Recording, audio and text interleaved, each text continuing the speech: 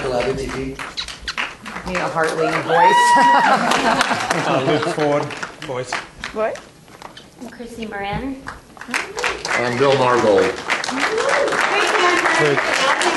Nothing we've ever met. Thank you. I was really impressed with what you said. Hey guys, come on the light. Into the light. Into the light. I'll step out of the light. Come on in. I will open it up to questions from you guys, but just to start off, why don't we go with, why did you do a documentary like this? And tell us a little bit about bringing it all together and bringing the people in with you. Let's see, about 4 years ago now, I guess, I was working on set as an actor, and we, and of course, there was an all-dude cast, and they were looking at porn on the internet, and one of the guys said, "Oh my God, how do you do that and do anything else with the rest of your life? Oh my God, that's disgusting."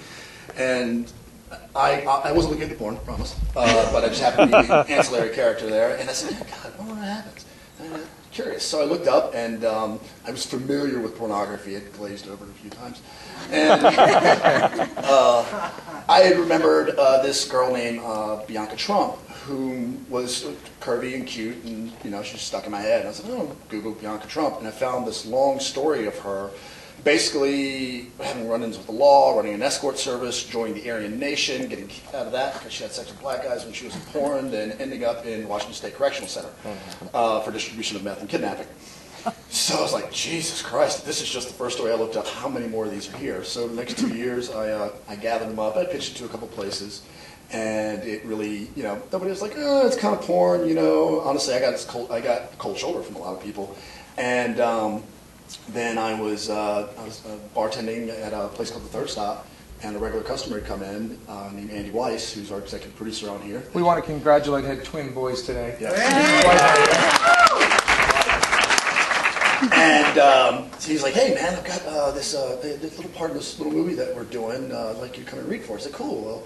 Well, what's it about?" And he's like, "Well, it's about the porn business, the Russian mafia, and the Taliban." I said, "Oh, another one of those?" And I said, "Cool." I said, "It's funny. I had this idea of this documentary, but you only do features and stuff." So I was like, "No, what is it?" I said, "It's called Life After Porn. It's what happens to porn stars in daily business." And I love it. Let's do it. 6 weeks later, I was in Chris Malick's office and in the Variety Building on Wilshire, completely intimidated by his lawyer and everybody else, and signed a contract, and we got it.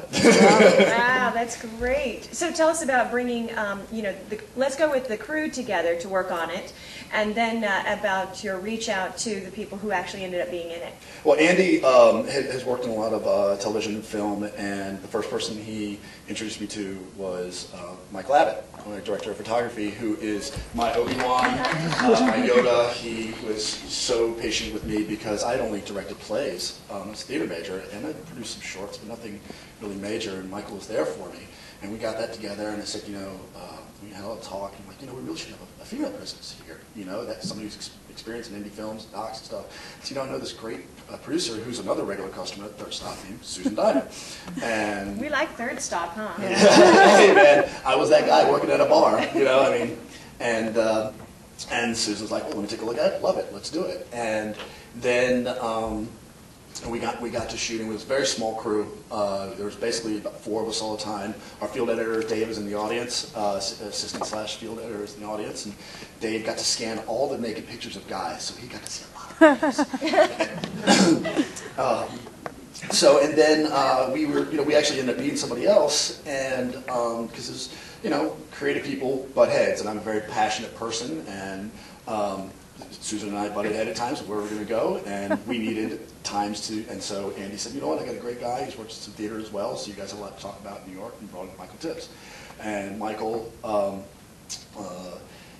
basically, kept me excited. Those of you that know me know that I can be just a quivering mess and completely unsure of myself, even though I have a few drinks down me, and I'm like,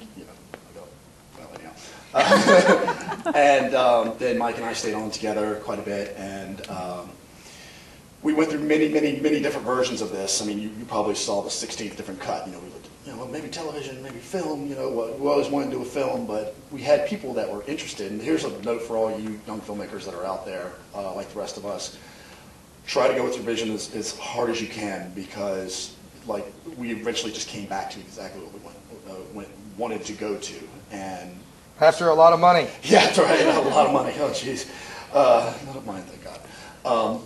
And then Will came on, and we just had this wonderful conversation, and it just kind of unfolded, and there we went. Well, what about how did you choose the different stories? Because I'm sure you researched a lot more that didn't make it in, and maybe even interviewed a lot of people who didn't make it in. So how did you, what were you looking for in the stories, and then how did you choose the final ones that were there? What happened was I had a folder about that thick of hand notes and emails and stories on the internet and old magazines that I had dug up. I found this one old magazine in this little bookstore on Franklin next to La Poubelle. And I was like, oh my God, and there's a thing of a girl who didn't make it. But I kept finding all these things, and the first girl that I had got in touch with was Bianca Trump, and I found that by finding her parole officer. And she ended up canceling on us 3 days in advance because she said that, you know what, people hated me because she was with the Aryan Nation and all stuff like that, and nobody recognizes me anymore, and I'm perfectly okay with that.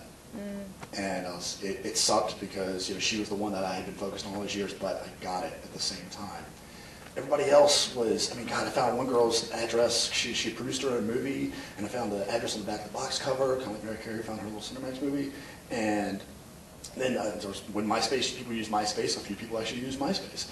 And then we actually got a little help from Paul Fishbein at AVN, Adult Video News. He's really, really sweet to us, and especially some of the older characters in there that he knew really well, and he reached out for us. And then I looked up people in the phone book and like just went down and just searched and searched and searched. I mean, you just dig and you dig and you dig, and you never know who's going to find whom. And like with Luke, it was really interesting. Luke had left writing for the business, and I had emailed, but somebody had bought his web domain.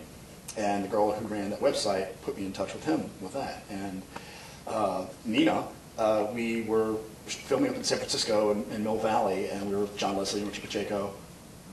And Shelley Lubin was trying to pull girls out of porn at this like sex convention type thing. And Nina was there promoting herself, half naked and the whole 9 yards. So, but she was really good friends with Richie Pacheco and John Leslie, and we walked up. We were like, "Hey, we're friends with Richie Pacheco." She said, "Oh, Howie, I love Howie." Blah blah blah blah blah. And we talked for a few minutes, and then met her back in LA and did a wonderful interview with her. So it's really interesting how we just found everybody. But once we really started talking to the right people, it's a very tight-knit family there. Even though a lot of people disagree with each other in that business, it's very much like Hollywood, but with pictures of sex and stuff. And once we were with a few people, especially Bill helped out a lot because he's got a lot of friends. John Leslie is still very well respected in the business, and Cindy Loftus, who runs Luke's old site, a lot of people know her. Once we started getting together with those people, I started getting emails and phone calls from people. Hey, give me a call. I'll see if I can help you out. Because a lot of people exploit that business. I mean, it seems kind of redundant to say a business that's full of exploitation. People are exploited still, but they really do, and they're looking to do an expose, everything like that. And the way that I wanted to do this, and everybody wanted to do this, was we wanted to give them a fair shake. And you know what? Like, I'm not the Michael Moore type of guy who's going to try to cut things and make somebody look bad. If you're going to hang yourself, you're going to hang yourself with your own damn words. And so I think we got a pretty... Yeah, that's one of the things that I really did like about it, because we do get a lot of entries that are actually, our very first year we were approaching people to be on our board of directors, and when we said we were going to do the festival without stars, they were like, "Do you mean porn?"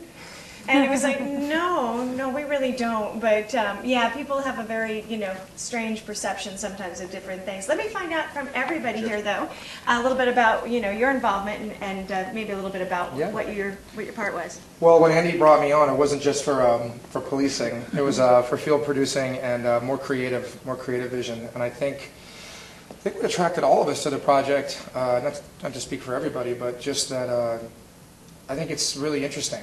I mean, it's as much as I can say. I think that it's interesting because one of the comments that Bill made about, society, blighting those that he jacked off to is pretty insightful. Because I think that everyone has their demons and everyone's ashamed of them. And I think that on some level, I think Nina actually said in one of the interviews, I'm not sure if we use it or not, that the media doesn't really come after Nina because she's not a target. She is unbelievably educated, beautiful, amazing, experienced, and why would